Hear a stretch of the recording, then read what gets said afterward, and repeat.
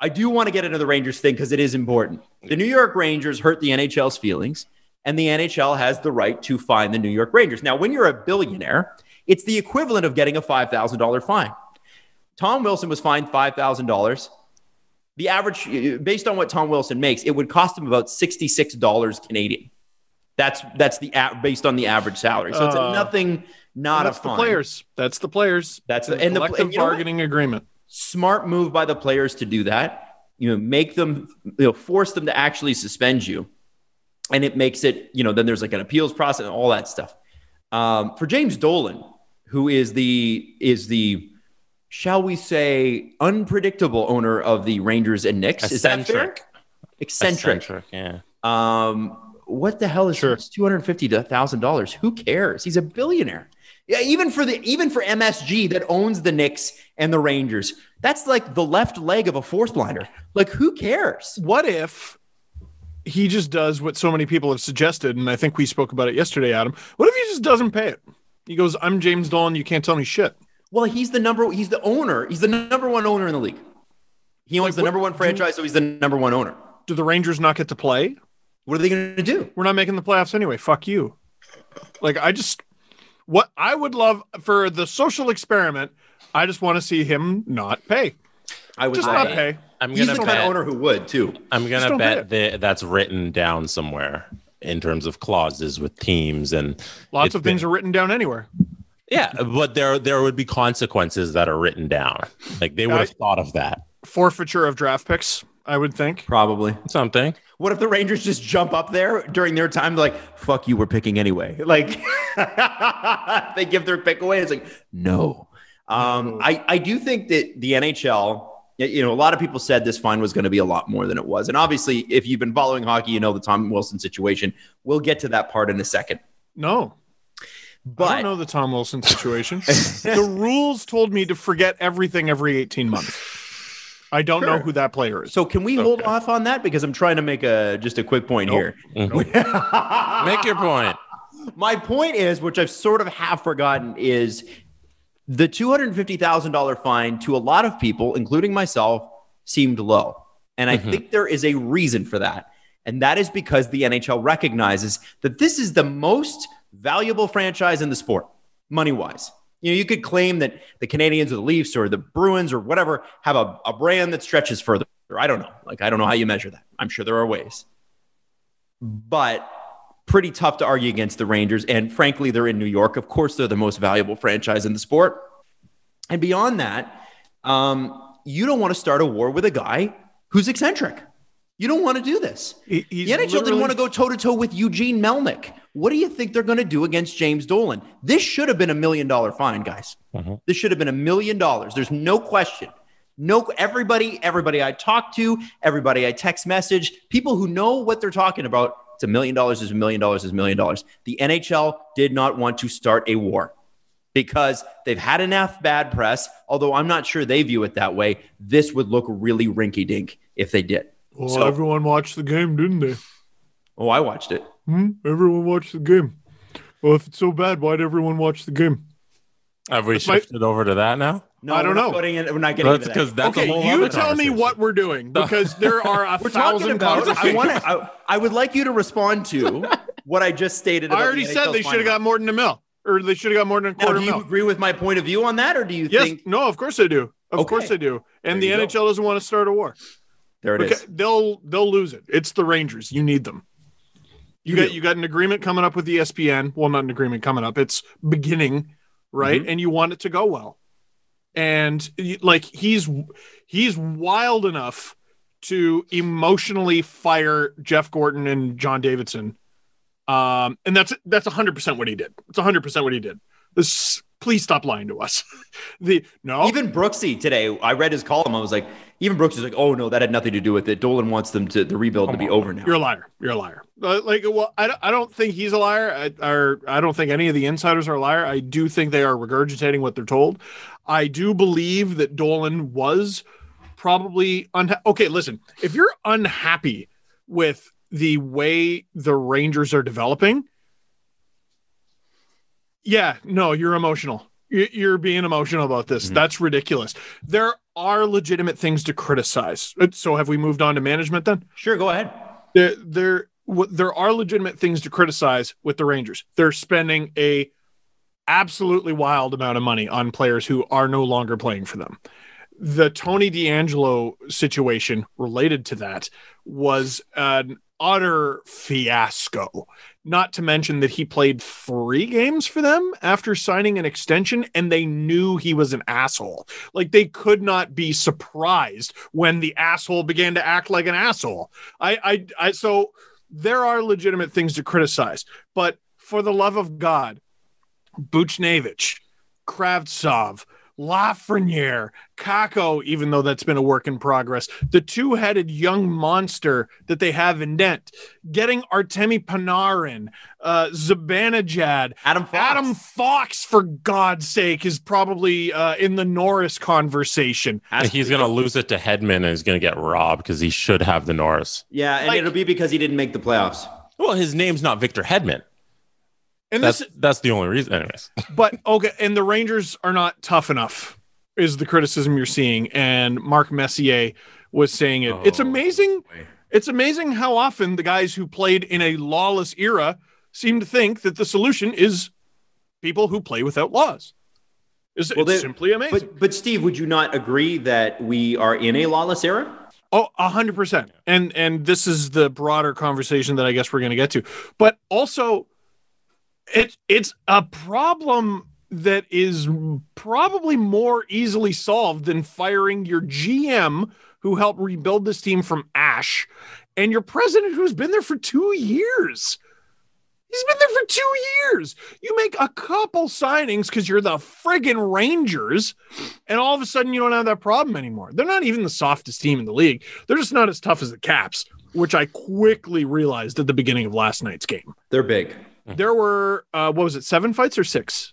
Yeah. And none of them involves Zdeno Chara, who could literally kill a man. Like, that was the thing. The guy pushing people to the side. Zdeno was scary in the playoffs. Zdeno Chara, Tom Wilson, who did fight. Mm-hmm. Brendan Dillon is a problem too. Mm-hmm. Ovechkin is enormous and will truck you, but he wasn't in that game. Anthony Mantha, who would have loved to fight, but got a little bit of his, and I'm sure we'll get to that in the 1,000 things that there are to get to. That went as good as anybody with the Rangers or Caps or League could have hoped for. No one appears to be seriously hurt. Wilson did leave the game with an upper body injury. I'll choose to believe them.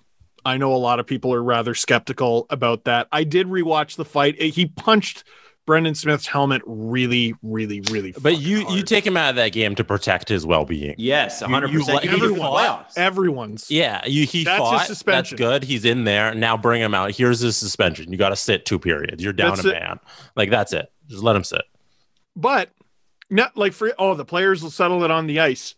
The New York Rangers gave Tom Wilson a 1-game suspension. Yeah. They did. Except he got paid for it. And he got paid for it. Yeah, you're right. And he didn't forfeit. Yo, straight up, the best villains in the world always stack the deck in their favor, and Tom Wilson's a great villain.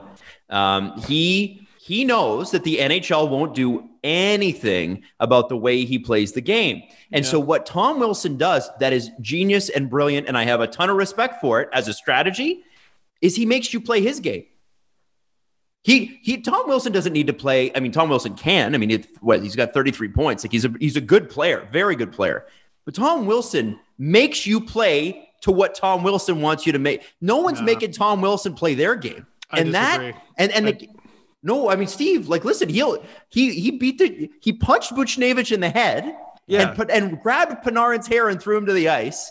And Buchnevich is the one who's going to get a suspension today. No, I know. But I don't think he's a criminal mastermind. I think he's a bully who's enabled by the league.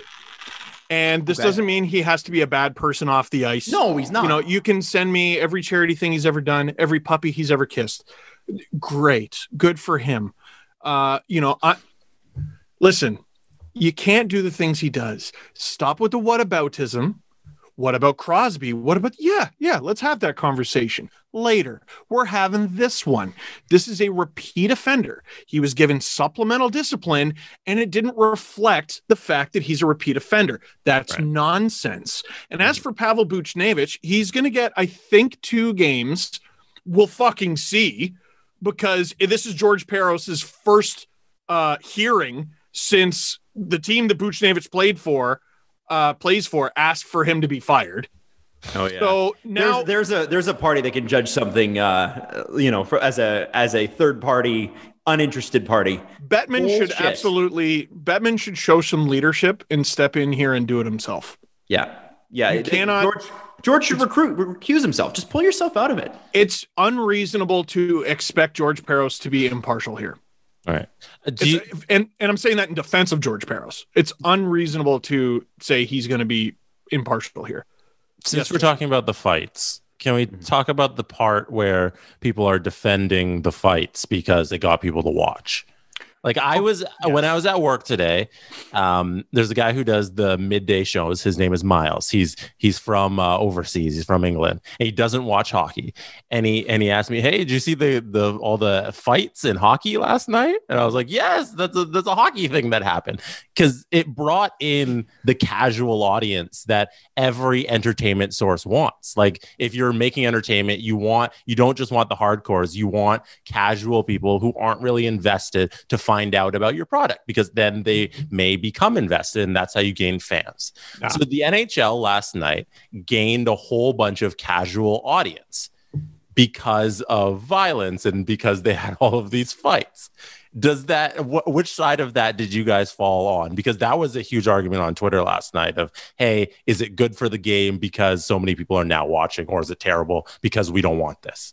Well, first of all, the casual fan who's going to see that and then stick around, it does not exist. That's not a person who exists in this world. That's a window shopper. That's everyone. That's a rubbernecker.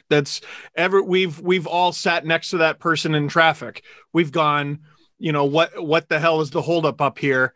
And it's a car pulled over because of a flat tire or something, and some asshole at the front of the line is holding up the entire region because they have to look at this person and, what kind of haircut do they have? What kind of car?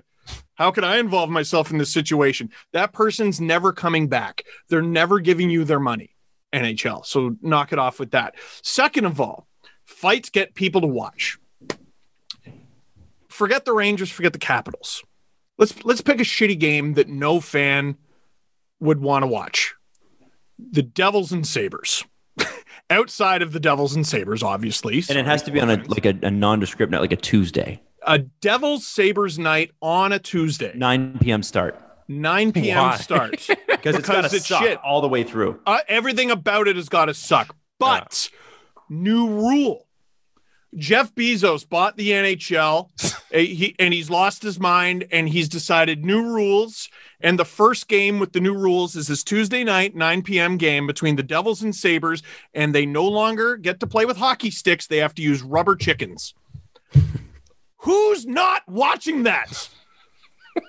Who is not tuning into that? Please make it the noisy kind that dogs play with. Oh, here he comes, Sam Reinhart with the slap shot. Like, I would the ones from TikTok. Yeah. It would lead ESPN. It would lead Sportsnet. It would lead TSN. It would lead every show in the morning. Everyone loves a freak show. If you told me kicking was allowed in the NHL, you can just kick whoever the fuck you want. You can just kick them with skates on. No. Who's not tuning into that just to see the horror that is about to happen? So I might not watch that one. That you could count me out for that. You're absolutely watching that one. No. Yes, you are. Yes, you are. Nope. Too much blood. You're not going to watch it for long, but you are going to tune in to see the start of it. Okay. Like everyone else did. Okay. The point. So this does not sell your product. This doesn't keep people here. And it's the NHL's obsession with trying to woo people who will never be theirs. Never be theirs. They're there for the freak show. They're not there for the long haul. Fuck likes, give me loves. Those people don't love you, NHL. Stop it. Stop it. They don't love you. Do you If not I might, know- if I might weigh in on the same question before we move on, Sure, yeah. unless you I was just gonna follow up, but I'll ask it after your point. It'll be Okay. It'll be just as relevant. So here's to add on to what Steve is saying, for the fights to have brought in a new audience that would stick around, because the NHL doesn't give a fuck about one night of good ratings. I can guarantee you that. I've been working for major broadcasters for 15 years. One good ratings day doesn't do anything for you. Absolutely nothing. You know why? Because the inventory is already sold. You need to you sell on week-long blocks, month-long blocks, 3-month-long blocks, year-long blocks. Where are you in the trending sort of thing? Are you trending up? Are you trending down? What's the long-term thing? Because that's what advertisers are looking for. So no one gives a shit about a one game that has a pop in ratings. Trust me, no one cares. Beyond that, for the casual fan or somebody who's never watched before to stick around, the game would have actually had to be good. The game was awful. It meant nothing. The hockey was pretty fucking terrible. Oshie's hat trick was cool. Hold on, I'm getting to that. The Oshie thing matters a little bit if they explain it a little more in the broadcast, which they did not. And B, like they didn't at the beginning, because obviously the focus wasn't on that. And I can understand why he gets a hat trick. That's emotional. It's amazing. But beyond that, like, okay, so there's that story and there's the fight story. But the hockey itself is what you're trying to sell people on. I want to watch the puck go this way and that way and this way and that way. Boy, does that keep me on the edge of my seat. And anybody that's been to a hockey game, any hockey fans, if you're listening to the show, you're a hardcore hockey fan, because who seeks out a podcast about hockey? That's niche. And yet, none of the actual play was that good. It wasn't compelling. It wasn't exciting. It was I sort just kept waiting for the next fight. 100 exactly. And and by the way, hats off to TJ Oshie. We'll get to that in a second. Take that out of it for a moment, because that really is its own story unto itself. The game sucked. If you want people to be sold on your product, I'm not even saying don't fight. I'm just saying a clown show ain't gonna get them. It's not, especially when you follow it up. It's like a one-hit wonder in music. You got this great Lou Bega, Mambo No. 5. What's Lou Bega's second hit? Oh, that's right. He didn't have one and nobody stuck around. Do you see what I'm saying?